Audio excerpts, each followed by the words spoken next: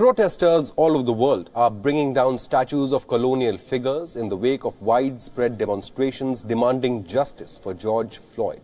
In Europe, several statues were either toppled or defaced as the concerned personality represented a racist idea and enforced their empire's vicious policies that left colonies in utter despair. The trend of pulling down statues comes after the recent incident where anti-racism protesters in England drowned the statue of Edward Colston, a 17th century slave trader who is believed to have transported 80,000 men to the Americas.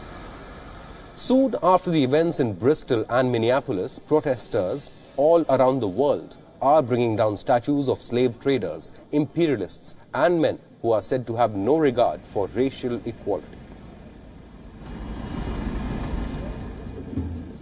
In London, anti-racism protesters removed the statue of 18th century slave trader Robert Milligan.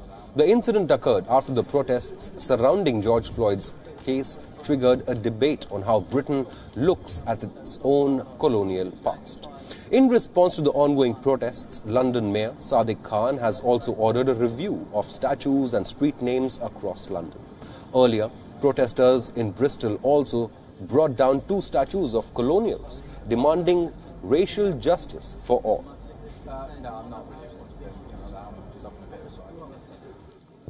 In Oxford, more than 1,000 protesters came together demanding the removal of a statue of 19th century British colonialist Cecil Rhodes. Given his controversial image, Rhodes was deployed in southern Africa, who was known for looting money from people and exploiting miners for gold and diamonds. Infamous for his imperialist wars, racial segregation and beliefs leading to apartheid, the protesters have demanded immediate removal of the statue.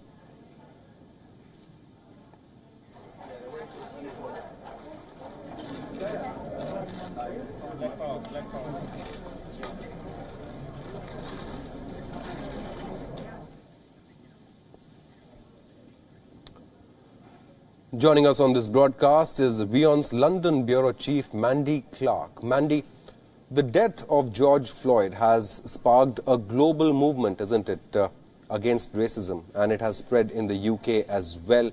And now questions are being raised about UK's own colonial past and history of slave trade as well, isn't it?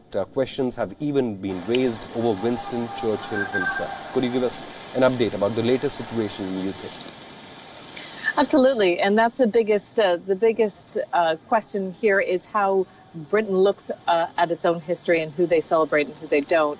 Winston Churchill is I'm in Parliament Square, and he had his monument defaced twice this week because the words he said when he was alive are deemed racist, and it really has caused Britain to look again at itself. Around 60 other monuments linked to slavery are now being re-examined across the country, and leaders from across the country are willing to look at it and take down any that deemed offensive. It said in many ways it's a question, starting that conversation again about how they view their past and how they view their history and what they celebrate and what they shouldn't celebrate.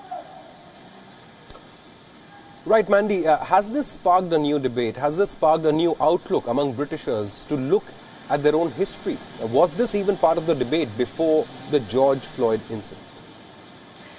There had been some conversation. Of course, Oriel College in Oxford, where you spoke about Cecil Rhodes, they already had 4 years ago calls to pull down that statue, and they said it was a part of their history and refused. Now, so far they're still refusing, but they might look again. However, it has sparked also, unfortunately, counter-protests where we are seeing people from the far right, white supremacists who are coming to protect monuments that they feel are under threat.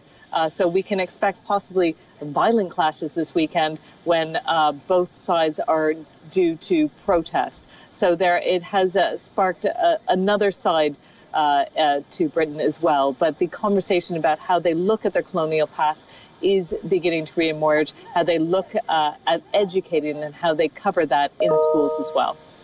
Mandy Clark, thank you so much for joining us live from UK. Certainly George Floyd's death has sparked the world to look back at its own self and see how the world is dealing towards the sensitive issue of racial discrimination.